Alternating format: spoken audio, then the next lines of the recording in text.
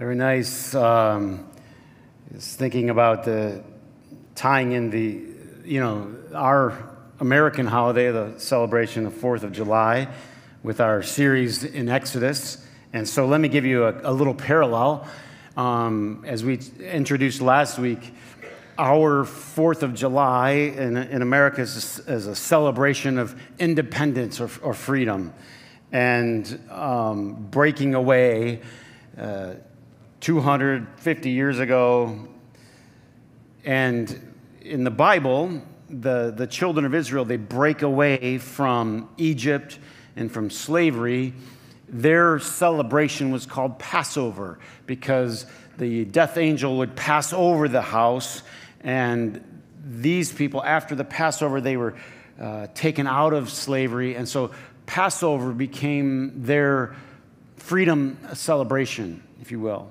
And so they celebrate that, and then 50 days after that, they would celebrate the giving of the law. So they became free, and then they were given the law, which we're going to read again today. And that kind of established sort of like a foundation, if you will, for this new nation or gathering of people.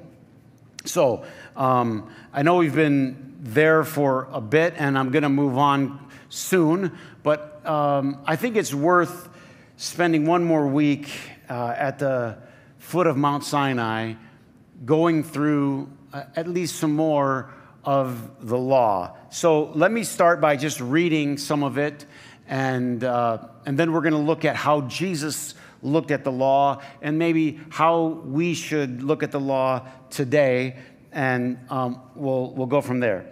Exodus 20, and God spoke all these words. Again, they were not commandments at the time, they were statements, words. Conditions of reality. You can fight against reality if you want to, but it's probably smarter to learn what is reality and learn how to work with reality. I am the Lord your God who brought you out of Egypt, out of the land of slavery. I got you here. Today, we recognize in America that we are here on somebody else's sacrifice. At least if you're awake in any way, you're aware of that. Awake emotionally, psychologically. If you think you brought yourself here with all the roads, I know you complain about them. Anybody complain about the construction barrels already? Multiple times. Another approach is, thank God there's something to repair. And there's always a way to look at life. Somebody brought us here, and you're so soaked in goodness, and I am, fair enough, guilty. We're so soaked in goodness that human nature is we just look for something to gripe about. I brought you here. I'm the God who brought you here. Have no other gods before me. You shall not make for yourself an idol. Shall not misuse the name of the Lord your God. Remember the Sabbath day by keeping it holy. Honor your father and your mother. You shall not murder. Shall not commit adultery. You shall not steal. You shall not give false testimony. You shall not covet your neighbor's house. And these are what we know of as the Big Ten. If you grew up Jewish, you know that if you keep reading, there's a whole bunch more. And there's 613. 613. So just for grins, I looked up how many laws are there in America. It's kind of hard to find a good answer, so maybe some of you know these things, but the number that I could come up with was somewhere around 30,000. So it's a bit of work for us.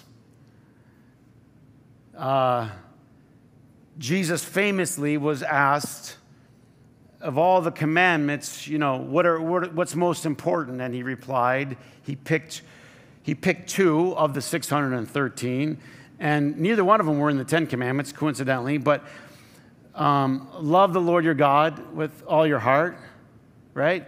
And the second one he picked was, that one was from Deuteronomy. The other one he picked was from Leviticus, love your neighbor as yourself. And famously, Jesus said, if you do these, all the other commandments hang from them. And they really do. If you operate in love, you're going to do the right thing. But the problem is, sometimes we don't operate in love. We hide behind that. And so sometimes things have to get specific. In other words, I could tell Charlie, hey, just love mom and dad and love your neighbors and do whatever else you want. It probably wouldn't go well. You have to get what? Specific. Speaking of, Charlie broke 4 of the 10 commandments by 10 a.m. this morning. 4 of them, I counted. Somehow she's been watching something, I don't know, or hearing at school or whatever, but she's in this new thing. Literally, it's just God's justice that I'm up here talking about the 10 commandments. And you know what she starts saying constantly? Oh my God, oh my God. Turn around. Where did she learn this? She says it just like, I want cereal. Oh my God, oh my God. So somewhere she's learned this, and Vicki and I were saying, how exactly are we going to handle this? Anybody know what I'm saying? We got our work cut out for us, but it's better than that. And we got into the car coming to church today, and she says to me, Dad, now, by the way, I have personally constructed one sweet tree house in our backyard. I mean, it's sweet. We're talking state of the art. And if you know that my skills, you just could imagine the level of quality.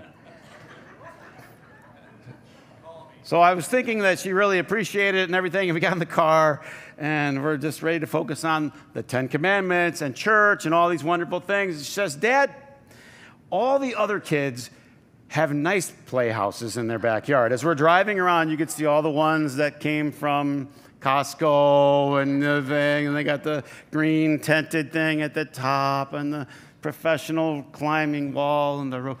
She says to me, all the other kids have these kinds of houses.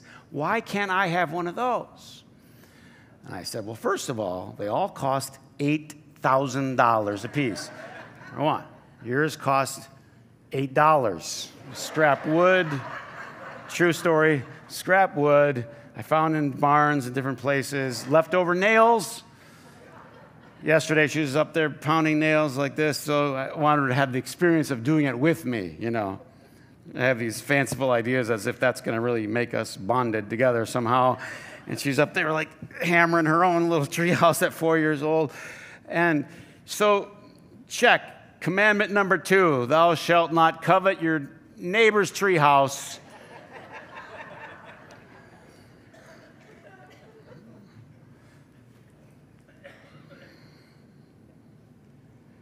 Certainly, by the derogatory way in which she talked about the treehouse I built for her, she was not honoring her father. Number 3. I could go on, if you know what I mean. But it makes you think about, how do we actually look at these? And I think we really should, because I think you kind of have choices. You know, the choices society has seemed to make is mostly just ignore them, kind of make up your own. And that's a bit of a problem, because then who makes them up? And how do you decide if they're authoritative? You say, but we'll set that aside for a minute. I think some people have looked at, well, didn't Jesus just do away with those? And that's actually not true either, because Jesus said things like, the other commandments hang on those. And he said, you know, I have not come to abolish the law, but to fulfill it. So these are questions I've been thinking about. Maybe you can think about them this week if you want. First question is this: how are these commandments in some way for me? Because Jesus said something really great in the New Testament when they broke the Sabbath, at least in the way that was understood by people in that day. You know, you can only walk so far on the Sabbath. You can only do certain things on the Sabbath, and you have to decide what can you do and what can't you do. And there's an extensive list of laws. And Jesus broke those a couple of times. But he said something very telling. He said, man wasn't made for the Sabbath, right? The Sabbath was made for man. In other words, here's this law. God didn't make us so that we could do a bunch of his rules, but he made the rules to do something to help us. That is to say, there's something in that rule that's beneficial to me. Are you with me so far? So the question would be, if I were to take a serious stab at these, a serious dive at these, the question would be, first of all, have I thought about how each one of these could be beneficial to me? Because I think the way we think about it when we're young, or maybe the way I did when I was young, was just complete terror, complete fear. If I broke these, God was going to just come down and smite me, and that would not be good. And I didn't think about them being for my benefit. So a starting point might just be this. How could this be for my benefit? I mean, the first one seems like completely egotistical of God. Have no other gods before me. As if God is so needy that he just can't stand it. Or is there something incredibly life-giving about putting God first and foremost in your life? So we introduced the idea last week, and sorry, the whole series is a bit rambling, if you will. If you just came in for today, you might need to go back and watch and kind of piece them together. But we threw out this idea that, they would read the law every year, and they would recommit themselves every year. So you had the Passover celebration, and then you had the Shavuot, which was the giving, celebration of the giving of the law. And then if you were Jewish, as Jesus was, you would recommit yourself every year to following it. You consented. Yes, I'm going to follow it. 50 days after. Later on in the church, that became known as the day of Pentecost. So on that day, the early church, as one scholar has taught, or a few, that the early church started to read not just the laws of Moses, but then they started to read the teaching of Jesus alongside. In other words, it was like, here's what Moses said, and here's how Jesus interpreted it. That's a good way of thinking of it. So you went to church, and it was like, or to synagogue, and you were like, this is the reading of the law, and then you would read something like the Sermon on the Mount next to it. It would be Jesus' way of interpreting it, which it starts to get really rich here. Because Jesus said things like this in the Sermon on the Mount. He said something like this. You've heard it said, right? Do not murder, one of the 10 commandments. But I say to you, here's the interpretation, right? I say to you, don't be angry with your brother. So he takes it a step further, on with a lot of different ones. But what about this law? Have no gods before me. Listen to the interpretation of Jesus here. Seek first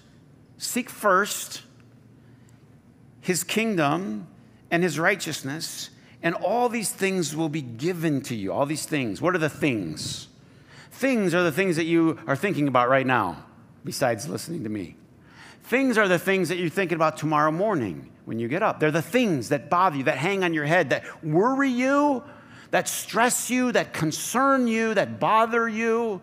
The things that you always go back to, that your mind wanders to. He says, seek first, and all these things will be given to you.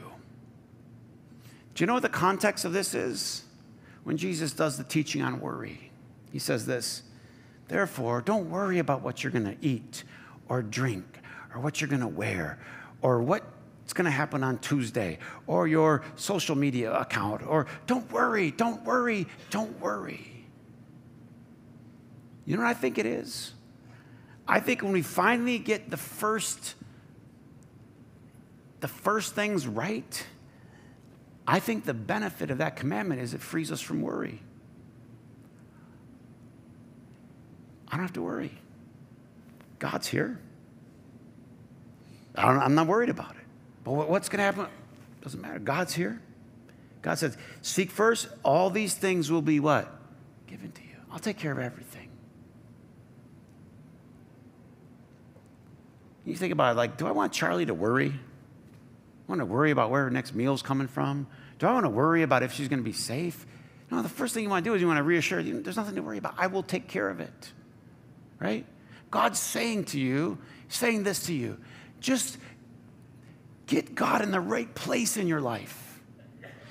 A lot of times what I worry about is when people say, oh, all I have to do is love God and love my neighbor, which we preach relentlessly at Orchard Grove, constantly. If you've been here, you know that's just the mantra. But what I'm concerned about sometimes is they just do a quick check mark. Of course I love God. It's an easy pass through. And then it's like, have I really thought about putting God at the high place in my life, the important place? Not because of God's need, but because of my own. Because if not, I'm going to be consumed with anxiety and what? Worry.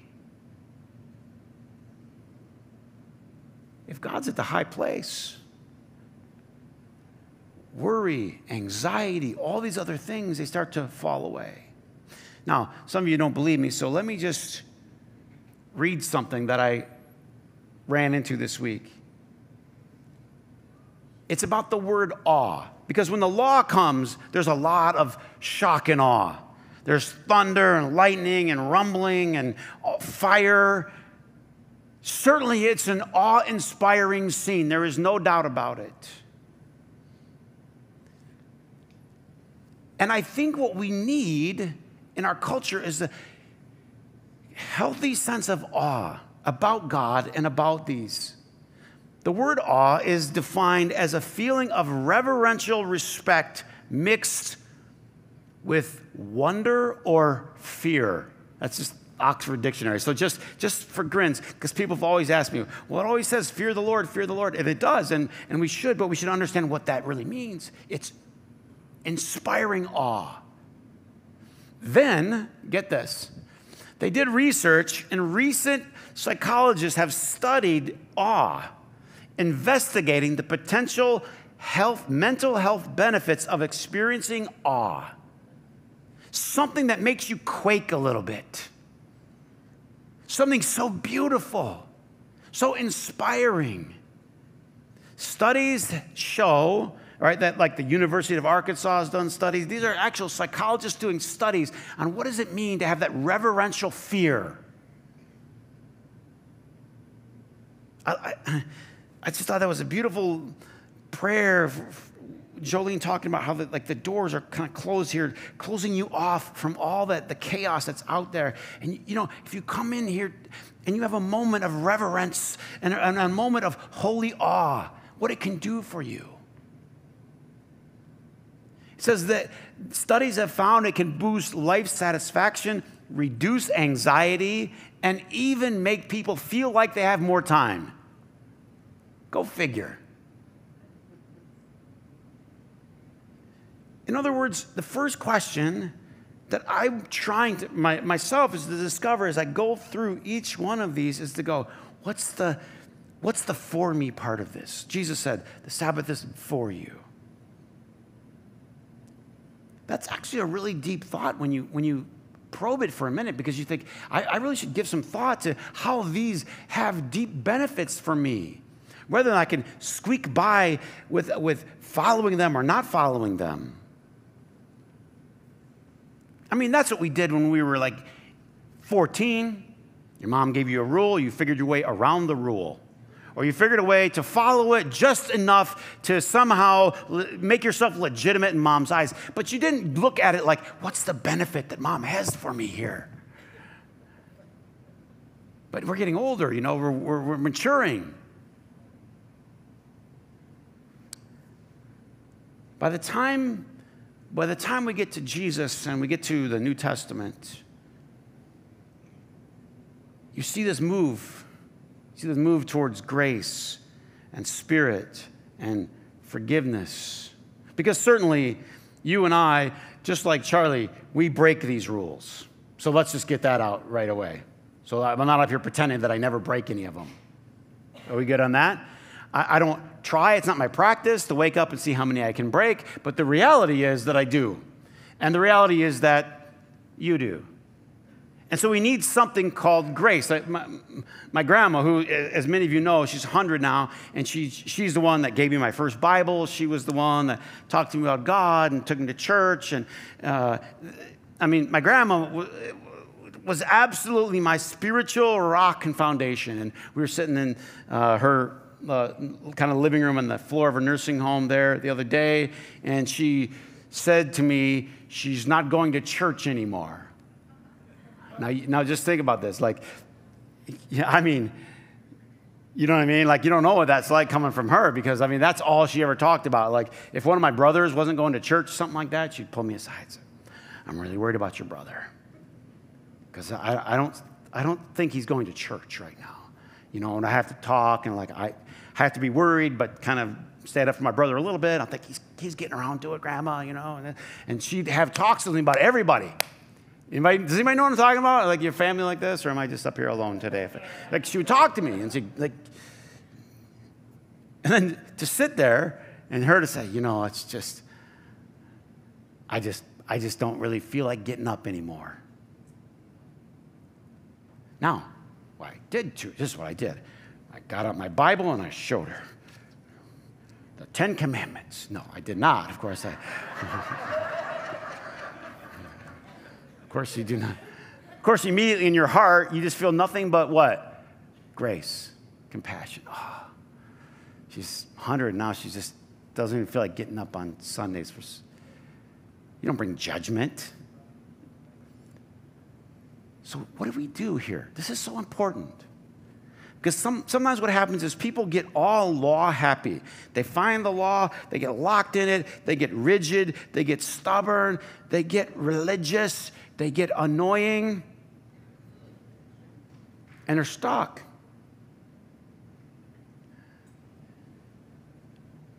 And how do you marry that with grace, with forgiveness, with spirit, with getting the spirit of the law?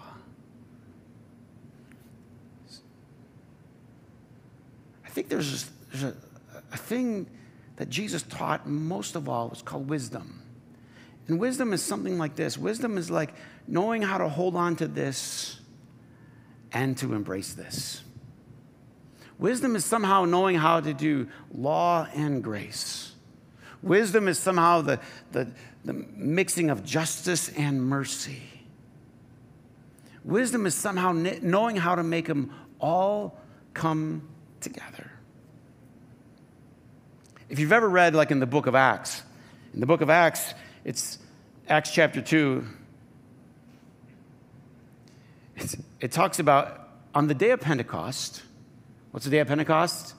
Well, by the New Testament, it's the time they give the law. It's the time they celebrate receiving the law and committing themselves to it. They were all together in one place. And they heard the sound of like a violent wind. And it was shaking this house. And they saw what appeared to be tongues of fire that separated and came to rest on all these people. Well, you have the tongues of the fire. You have the loud wind. You have all of this stuff on the day of Pentecost. It is a repeat of Mount Sinai. Now, this is key if you're ready for it. Only if you're ready for it. What happened on Mount Sinai was God came to the mountain. And everybody said, that's where God was. And then later on, they made a tent for God to live in. That was called the tabernacle. And later on, King Solomon made a house, a more permanent structure. That was called the temple. Stay with me. Stay with me. Just a quick review. Anybody ever been in like a college class and you have no idea what's going on? Like besides me? I mean, I do not belong in this class. Has that ever happened to you? So I don't mean to skip past things, but just, okay, Mount Sinai, God comes to the mountain. Ready? And then later on, he moves into the tabernacle, which we're going to get to in a little bit. And then later on, he moves into the temple. In Acts 2, there are tongues of fire that came, and the fire went on the head of all of the believers. What happened? God moved again. Where did God move? into the hearts of all the believers. God changed addresses. One of the most powerful things you will ever understand about the whole story of the Scripture is that last move right there, when God moved into here. We like to say here, God is with us, for us, and ultimately God is what? In us. That's why Paul started to write things in the New Testament like, you are the temple of the Holy Spirit, that God resides inside of you. Think about this move. Now, what you and I do, I'm a temple of God's Spirit. What an awe-inspiring thing that is. That God resides inside each and every one of us. A temple of God. That doesn't mean I throw away everything that I got when I was young or every foundation that was built. But what it does mean is this. From now on, I can live from spirit and from heart. Why? Why do we have 30,000 laws that you will never know and never read in your lifetime, and yet you've, in theory, committed to following? Because you just can't make enough laws. You just can't make enough. At some point, it has to come where? Here.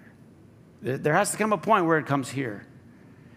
And the deep abiding sense is this, that I'm God's child. I will put him first. I will love the Lord with all of my heart. I will love my neighbor as myself. And that law reaches its fulfillment and its climax there. They were, I don't know if you remember this part of the story, but they were etched in stone. That's pretty heavy, you know? And I think if we get it right, we get the foundation right. The stone, we all need the foundation. The carved in stone, that kind of means it's not supposed to change very often. It's supposed to stay here for a while. But later on, as you follow the story of Scripture, it says God's going to put the law in their hearts. It's going to come here. So here's the challenge going forward. Not to abandon these. I think, if anything, the reason I paused for so long around the Ten Commandments and around the law, we haven't been able to even get into many other ones, is this. Because I think what we've done is we've just glossed over them too quickly. To try to jump to the New Testament, to try to jump to grace. And it's just like the development of a human being or a child. When they're young, you don't start with that. You start with black and white. You start with hardcore law. You etch it in stone. Do not ever cross that road. Anybody with me? Because there's a busy road in front of our house. Don't ever cross that road. Ever. Unless I'm holding your hand. Right? Now, when she's 36, she's getting ready to go on her first date, then, okay, you can go. Things have to go, they have to go over time. They have to change. But you have to get the right order.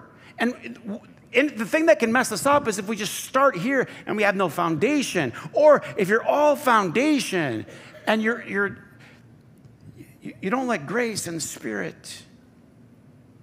But what wisdom does is somehow it can hold them both. That's the beauty.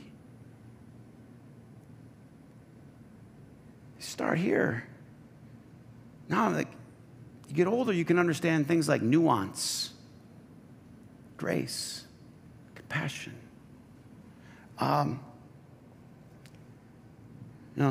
Charlie's now figured out what red lights are. Dad, stop.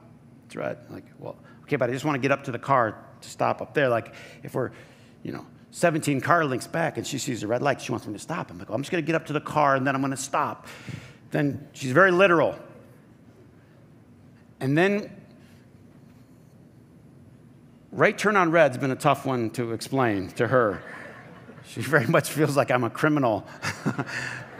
She's very concerned about it. The police officer's going to get us, Dad. I'm like, well, there's a, How many know there's right turn on red? How many know there's Jesus healing on the Sabbath? How many know there's grandma sleeping in on Sunday? How many know there's grace after grace after grace after grace after grace? I think our greatest challenge is to live with wisdom. Because you don't want to skip the foundation, but you don't want to miss this either. Where abundance of God's love and his mercy, where God's law just comes in here, and you don't feel any obligation at all. You just feel pure love. Like, I just want to. It's the right thing.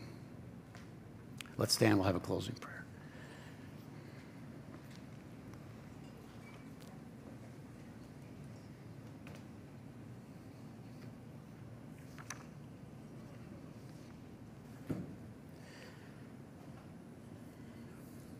I was going to say a prayer for God, for wisdom for all of us.